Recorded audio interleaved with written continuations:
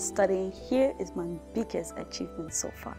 My dad told me, Whinell, going over there, Tilburg University is not for babies. That's what he told me.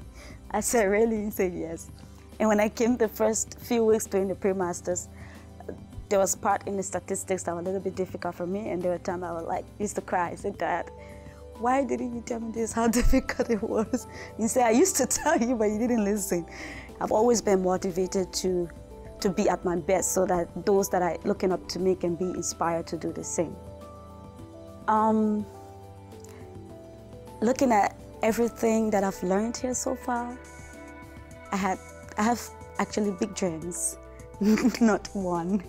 I have big dreams, and one of my dreams is going back to teaching. I want to open a consultancy firm.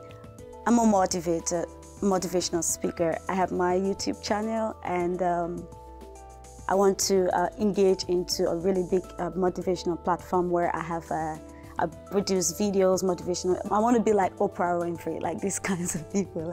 Yeah, there are so many ways we need to really develop.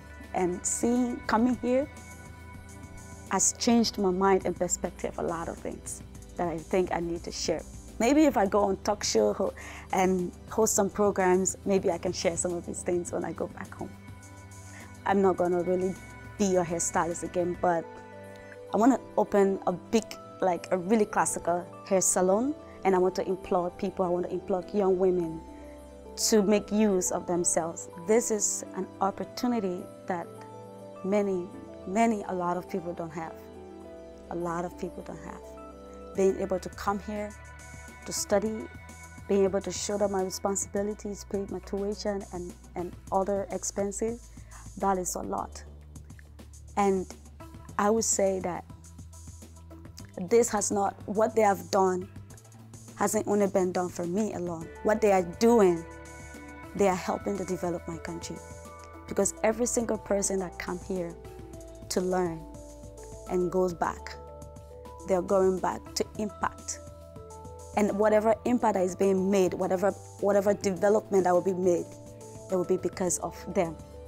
So they should know that they are changing the lives of a lot of people, including mine.